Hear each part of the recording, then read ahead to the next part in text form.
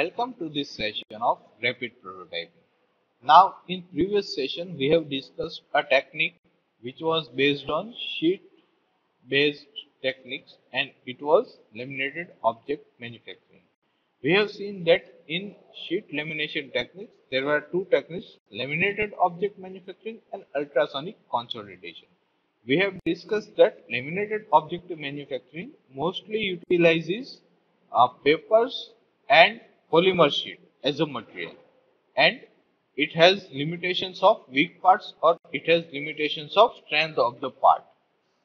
So to remove this strength, and we have also seen that laminated object manufacturing can be used mostly in visualization and testing of functional parts only to test fits and tolerances only. So if you want to manufacture some high strength part, some functional part with sheet lamination, we cannot use laminated object manufacturing. So for that, another technique which is also a sheet lamination technique is developed. It is known as ultrasonic consolidation. Now what is this ultrasonic consolidation? Ultrasonic consolidation is basically a hybrid process. Ultrasonic consolidation uses metal seam welding and CNC milling both. So till now all the process that we have seen in rapid prototyping uses additive manufacturing techniques only. But ultrasonic consolidation also uses a CNC milling process in it. So this is a combination of rapid prototyping technique which uses a subtractive manufacturing method in itself. Now, what do you mean by ultrasonic metal seam welding? So to understand that, let us first understand what is welding. Now, welding is joining of two different metals. Mostly metals, any two different materials can be joined via welding. What is seam welding? Seam welding is the process of continuously welding two different components. Now, ultrasonic metal seam welding is the process in which we are doing seam welding of metal parts using ultrasonic waves. So, basically what happens is, when we are giving vibration to a particular horn, to a particular tool, and we are applying pressure from the top, then due to this vibration, if we apply pressure, due to this vibration energy of both this plate, here at the surface heat will be generated, and when we apply pressure on top of it, then this part will be welded with the base plate. This is the process of ultrasonic welding. So we are using ultrasonic vibrations. Now what is ultrasonic? Ultrasonic is beyond 2000 Hertz. So we are using frequencies which are greater than 20,000 Hertz. Sorry, I said 2000 earlier, but ultrasonic is beyond 20,000 Hertz. So we are using frequencies which is beyond 20,000 Hertz, and we are giving that frequency to these two different metals, and those metals, due to this high amount of frequency, will get heated up in between, and when they are heated up, if we are applying pressure, they will be welded together. This is the process of ultrasonic welding. I am not going into detail of ultrasonic metal welding because it is not scope of our topic of discussion, that is ultrasonic consolidation, but I am just explaining you how the process works just to have you an idea. I will strongly recommend that you must go through this topic of ultrasonic welding. If you do not have any books available with you which describes ultrasonic welding, then you can Google it. I hope it will be an interesting topic for you to learn. It is a new topic for you to learn. So this is basically the process of ultrasonic welding. Now what is ultrasonic metal seam welding. So when you are doing this for only one point, it is known as ultrasonic welding. But when you are rotating your horn, this is known as horn, the tool of ultrasonic welding, where we are applying pressure. This is known as horn, and this will be vibrating. So when we are using a sheet of two different metals, of two metals sheets, and we are rotating this while vibrating, this entire section will be welded. This entire sheet will be welded, and this is known as ultrasonic metal seam welding process. Now, once you are familiar with this ultrasonic metal seam welding process, we can discuss ultrasonic consolidation. Because ultrasonic consolidation will have two different parts. One part will be ultrasonic metal seam welding, and another part will be of milling process. So part A is ultrasonic metal seam welding, and part B is milling process of this newly welded seam. So what we are doing, we are starting with the first layer of this metal tape. We'll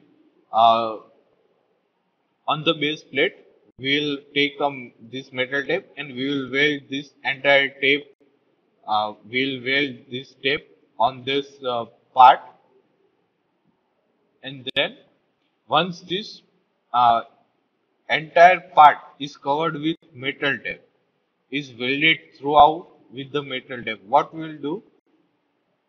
We will use milling. We will use CNC milling, and we will cut this sheet of metal whenever required. So suppose you want to make this type of cavities, this type of flange for something, then you are covering the entire top with the sheet, and then with the milling you are drilling holes, cavities whenever you want. So once this all these cavities will be finished, you will have a layer of this cavity. Then again what we will do? We will again take this tape and weld it on top of this newly finished part. And then after this welding is completed, we will again mill that one layer. Then again we will weld the part, and then again we will mill the layer. So this is how layer by layer we can mill the desired shape we want. Now, why we are doing this? Why just we don't take a block of material and weld this entirely? Sorry, mill this entirely. Because if we do so, we cannot achieve internal features. Suppose you want some internal features here. You want some, let's say you want uh, a overhanging sheet here. So by layer manufacturing, you can tell your milling tool to uh, left that overhanging section unmachined, unmilled, and you can mill other part only, and then you can add next layer and you can mill the entire section. So you will have a overhang part there. You will have internal features there, which is not possible in directly milling process. So this is the process of ultrasonic consolidation. Now where this process of ultrasonic consolidation can be used. So basically ultrasonic consolidations can be used for producing internal features for prototypes. It has very specific applications, like if you want to embed optical fiber between metal matrix, normally between aluminum matrix, then you can use this ultrasonic consolidation, and this optical fiber embedded in this aluminum matrix or metal matrix has further applications, like this metal matrix with optical fiber. If you apply some stresses or deformation on this metal matrix, then the light passing through optical fiber will have different characteristics, and from these different characteristics we can actually tell that uh, inside the metal, at which point what is the proportion of strains and what is the proportion of stresses. So in advanced research,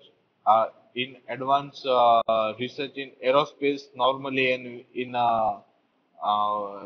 aeronautic engineering applications, we can use this type of devices. Also, we can use this type of devices where in turbine blades, or where we want to measure stresses at different locations. Also, we can use this ultrasonic consolidation to build smart structure, where we are manufacturing metal cores, and we can put sensors in between them, and we can continue building our part. For example, here, if you want to put some sensor in this cavity, then after this process of milling is finished, you put your sensor in here, and you can easily weld your next layer of sheet on top of it, and the sensor will not get affected, because the sonotrode, that is the vibrating node of this ultrasonic welding machine, this is known as sonotrode. So this will weld it on metal parts only, and the your sensor which is there in the cavity will not be disturbed. So these are different applications of ultrasonic consolidations. So this is very interesting technique, and we are very recently developed technique. Also, it is very advanced technique. So I hope you enjoyed this session. Happy learning.